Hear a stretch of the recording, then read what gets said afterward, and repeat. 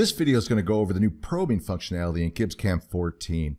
In-process probing using GibbsCAM is going to really speed up your production. You're going to be able to check parts, make sure they're in spec while they're on the machine using your probe. It's a really great process, it's really easy, and it's all right inside of GibbsCAM. So let's go ahead and get started. Let's start with the different probes we have available to us in GibbsCAM 14. We have a few different styles of probe tools here. So we have a ball, disc, cylinder, and then you can create your own. The 2D form probe and the 3D form probe tools, they follow the same rules of creation as the other tools up here in GibbsCAM. If you have any questions at all about creating tools in GibbsCAM, please reach out to your local reseller. So let's go on to processes. The basic probing functionality lets you input a pre-existing cycle into your code. So if you already have a probing cycle that you use a lot, or you want to type it out by hand, you can go ahead and just put it here, and then GibbsCAM will insert it using these clearance and retract planes. I have a little bit of code right here. So now I would just select the geometry and then go ahead and click do it, and it would probe that geometry using these settings. The next one we have is corner. This one's pretty self-explanatory. You can pick up a corner of your stock, shoot this out of the way so we can see it. So here, for instance, I want to pick up the lower right-hand corner of my stock. Now, when we probe on a machine, you're getting data back, right? Whether it's a measurement or true position or position to a coordinate system. What do you want to do with that information? That's the key. So here we can say we can set it as our work fixture or our work plane. But we're going to say we're going to go ahead and set it as our work fixture, and we're going to pick up that lower right-hand corner. So here we can see the representation of it. Let's go ahead and look at simulation.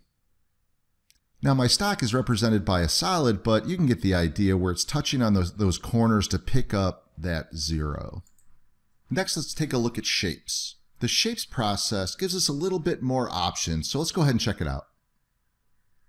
With the shapes process, we're able to select different types of features, pockets, bosses, whether they're rectangular, circular, or just a single surface. Again, once we have that information, what will we like to do with it? We can use the feature that we define in this process to set our work fixture. But really what I want to do is I would really like to check the measurement, the X and Y measurements of this shape right here. So I'm going to call that a rectangular pocket. I've already selected it.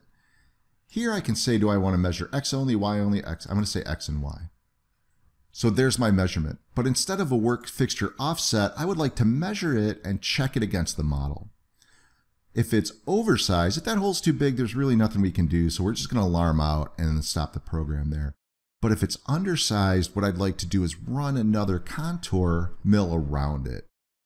In order to do that, I inserted what's called a GoTo move. What a GoTo move, it's a utility op. We can just insert it by pressing here. It's down at the bottom. And what these are is they're targets. And I've kind of pre-baked this a little bit. If we look over on the right, you can see I have a GoTo move, and then there's my contour. So I'm going to say go to the sleeve bore. Again, here's my target, and then run the program from there. Let's go ahead and check this out in simulation. So there's my corner op. You can see it gives that little star where the touch point is. There's my shape, and let's just assume that it was out of spec, so it was a little bit small. So there's the tool going in and cleaning up around it. If you have any questions at all about probing or fixtures or solid modeling, please feel free. Give your local resellers a call. We'd love to hear from you. Thank you very much.